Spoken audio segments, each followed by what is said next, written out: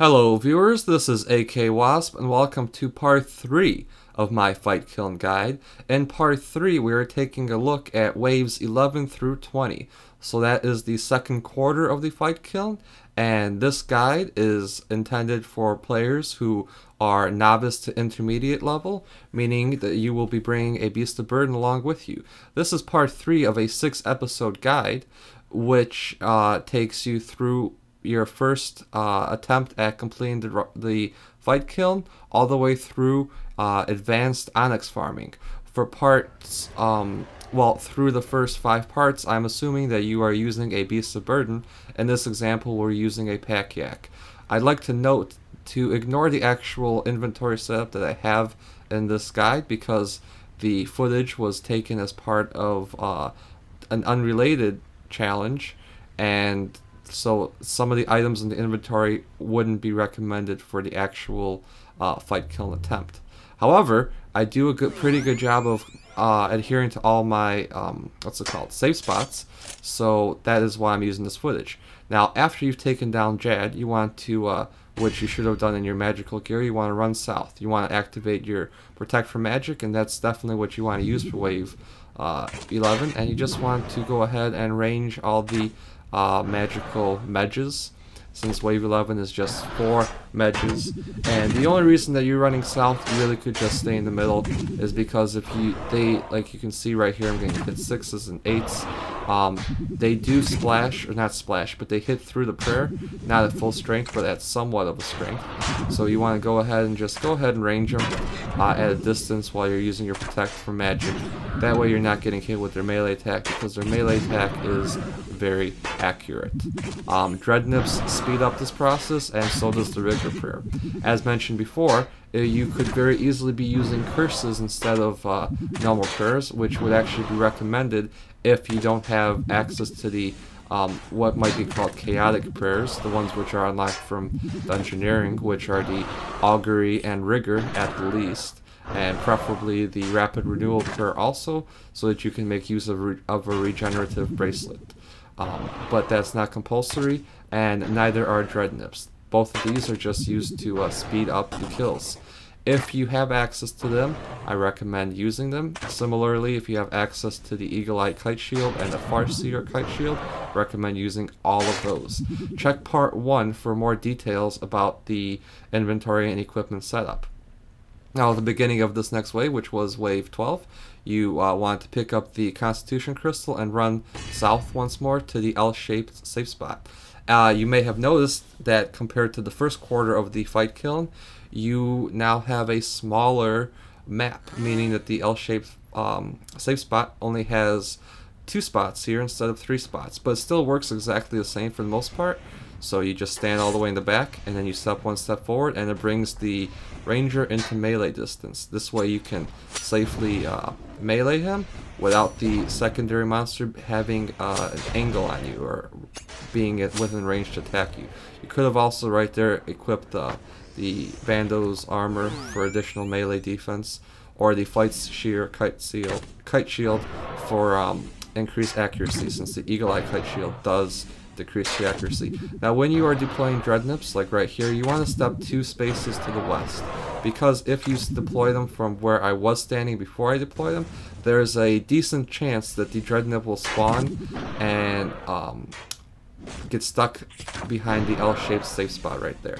Also, you want to stay a nice 2 spaces away from the magical creatures at all times, because as you just saw, they do hit you with a melee attack if you're in melee distance, and they hit very accurately. So even if you were using a higher melee defense armor, it would still hurt quite a bit.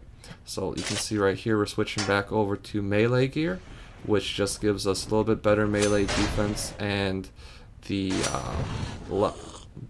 decrease in, or non-decrease or increase in accuracy with the rapier.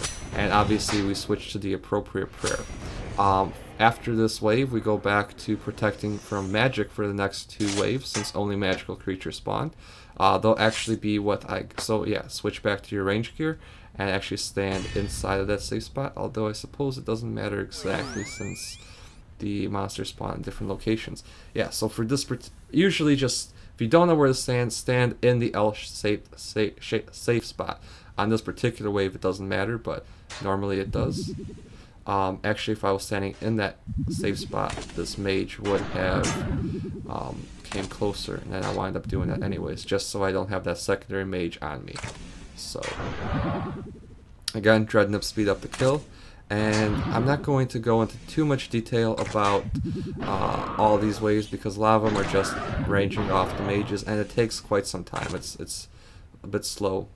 Again, you don't want to stand more than 2 spaces north, or you will untrap the monster that's stuck to the east, whichever monster that may be. In this particular case, it's a magical cat.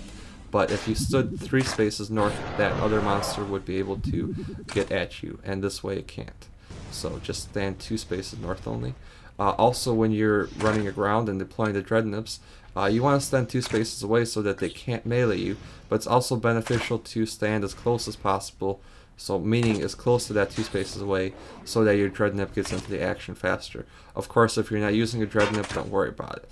Now, also, if you followed my advice from the first part of the Fight Kiln, so from the first quarter, you would have picked up a range crystal. And the range crystal is ideal to use anytime, basically wave 12 or wave 13 or later is the ideal time I recommend using it. And why do I say wave 13 or later as opposed to just making a general statement of wave 13? Well, the reason is that at wave 13 through wave, what is it? Is it through wave 14? Oh, but is when you start only having magical monsters on the map, and therefore you want your maximum amount of ranged attack. And through wave 14, you also don't have any non-magical monsters, so you're only going to be ranging against the monsters. So that's an ideal time to use it. However, you don't want to use it while an overload is activated, because that's just a waste. So around wave 13, 14, when your overload runs out, which it will from having overloaded before Jad, go ahead and use the range crystal at that time. This is the only range, that first range crystal is the only range crystal that I recommended picking up. And also, I don't believe I've mentioned it yet in this part of the guide, but as with all the aspects of my guide, I have created a spreadsheet, which is a nice table in, cell format, which tells you which monsters to expect at which wave, which pairs to use at what time, and also which, it tells you exactly which crystals to pick up at which wave, which is basically every other wave, but not on some waves. So in this particular quarter of the, of the Fight Kiln, you'll be picking up the crystals at the beginnings of waves 12, 14, 16, and 18. And then obviously wave 20 is a Jad, just like every 10 waves is a Jad. So yeah, that's basically all there is to say about, for the most part, of these Fight Kiln. You just keep running back to this L-shaped safe spot and just kind of wait. It does get a little bit more complicated because here we'll be having a ranged monster spawning, and then we'll also be having a melee monster spawning in later waves within this quarter. But basically just follow the same procedure. Stand all the way south, let him get closer, step 1 space north so that the other guy near you can't hit you, go ahead and melee him, and then, just switch back to your ranger gear and range the mages, and you're good. And I'm not going to get into too much detail about all this because it's just the same thing over and over. So I will actually go ahead and fast forward until we get to the wave with the meleeer.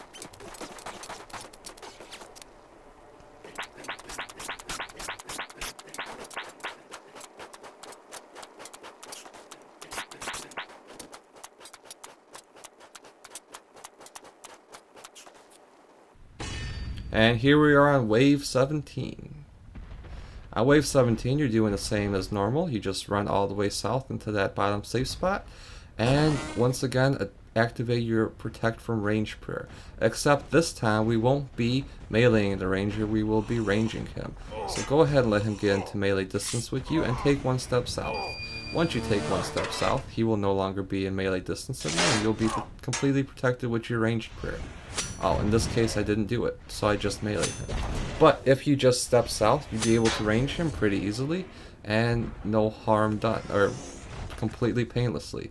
Then once you've gone ahead and done that, make sure you're within the, I don't know what you call it, an alcove maybe, of the L-shaped safe spot. Switch to your magical gear. Polypore staff works perfectly fine, and go ahead and take out that meleeer. You very well might be noticing that at the moment you do not have an overhead prayer. If you're on curses at any time that you don't have an overhead prayer, it is an ideal time to be activating Soul Split. So you could be using this opportunity to heal. Anyways, you just take out the meleeer. If you are not using a Polypore staff and just using the Armadillo Kite Shield, or Armadillo Storm of Armadillo spell, that works fine too. Make sure that you, after you've used any magical attack, if it's the Polypore staff, make sure you switch your attack style back to rapid. If it's the Armadillo battle staff, make sure you switch your attack style back to rapid. Mainly because if you are using the Storm of Armadillo, you're just going to go ahead and keep casting the spell, even though you have a melee or ranged weapon equipped. And if you are using the Polypore staff, you're going to not really notice anything, but you'll be using a different stance. So you won't be using the fast or accurate, or you won't be using rapid, you'll be using accurate with the crossbow, which just makes things slower. So you don't want accurate, you want it to be rapid. Also, you notice right here that we have stood a bit more west of the L-shaped spot, such that the monster on the west still can't reach us, but the monster on the far east can't reach us either. So basically that little medge over there was stuck behind the magical cat, and therefore couldn't hit us. As you can clearly tell by the safe spot logo on the screen, the ideal safe spot isn't necessarily one particular spot, but it moves. So that's why it's following us around the screen. Basically, you want to stay two spaces. You want to stay far enough away so you never get meleeed while you're ranging, and you also want to stay far enough away so that other monsters on the screen can't hit you. So for example, as we were taking out all those monsters on the east, we were safe from this magical cat on the west. Wave 18 is basically just another version of Wave 17. There's just one extra ranger on the screen, so I'm not going to go ahead and talk over that, but I will remind you to go ahead and pick up this magical crystal. And then we will resume. Excuse me. We will resume at Wave 19.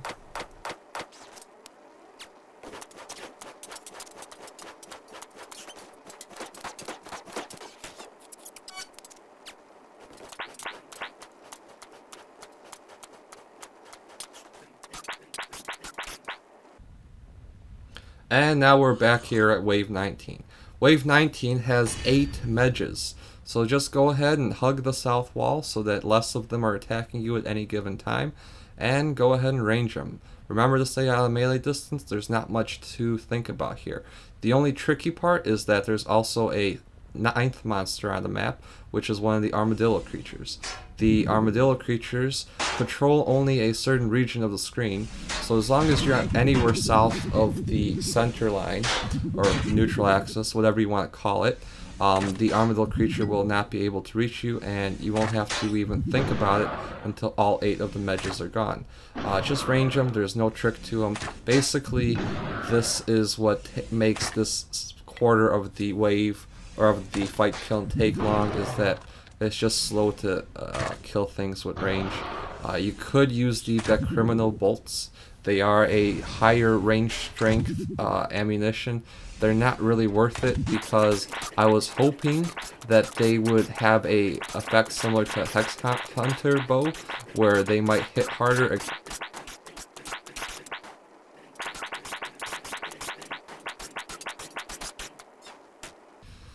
So anyways, once you've finally taken down all 8 of those medges, which is, you know, big reason why Steel Titans are so much faster, because they use the ranged attack and they tear through the magical creatures a lot faster.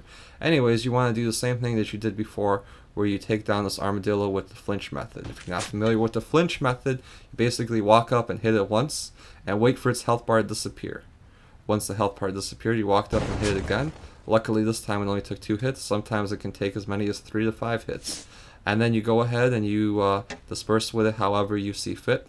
Mage is typically the way to go. Polypore Staff is an easy option. Storm of Armadillo is another one.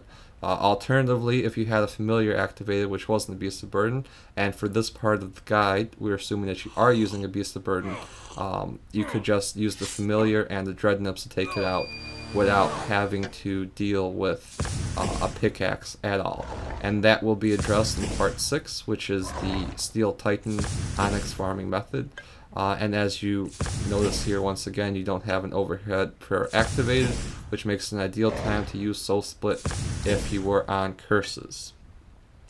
Anyways, this is wave 19, so once this armadillo is downed, again, don't pick up that range crystal because you're not going to need it as far as my recommendations go. Run south because Jad is spawning. Jad spawns alongside on wave 20 with a magical cat, so go ahead and put on your ranged gear and take out the magical cat. Be sure you don't step too far north or Jad will be in range with you. So only step 2 north, not 3 north. Actually, Jad is so large, 3 north might actually work, but don't risk it. Just go ahead and step 2 north so that your Dread Nip has a free path. Because see right there how it spawned to the south of me? If I was only 1 north of the L-shaped safe spot, the Dread Nip would have got stuck on it and not been able to get into range of the cat. If you're not using a Dread Nip, you have nothing to even think about, only step 1 space north. And again, Dread Nips are not required, they just make things faster. So at this point, go ahead and turn your, switch your ammunition, or switch your gear back over to Mage, turn on your Storm of Armadillo autocast, pot up as needed, and then go ahead and turn on your Augury Prayer. And as before, I recommend initiating combat with the Protect from ranged combat style or overhead prayer, because that is what you're weakest against. Right there where he slams his feet down at the ground is a ranged attack, and when that's another ranged attack coming up. And when he stands on his hind legs and throws like this, when he stands on his hind legs and throws a fireball at you, that is a magical attack. So go ahead and, you know, switch your prayers according to whatever he's attacking you with, and Jad will be down real fast, real easy, not much to worry about. So I hope you enjoyed this guide, and check out the rest of the playlist to continue on with the Fight Kiln guide. It's very detailed and thorough like this. And also at this point, I might as well mention, since we're still on Jad, if at any point that you miss a prayer switch and you get hit pretty hard, just step a few steps back and you'll be able to heal back as much as you want, because Jad has a distance, or what's it called, a maximum range as to how far he can hit you. So you can always step back and, you know, just avoid getting hit. Anyways, the next part of the Fight Kiln is a bunch of meleeers and a bunch of everything. Really, next part is probably one of the harder parts. So I hope you enjoyed this Fight Kiln guide, and stay tuned for episode 4, which is the continuation of the next quarter of the Fight Kiln. Consider subscribing to my channel, and I hope you enjoyed the content, and I hope you come back and check out my other videos. Thanks for watching.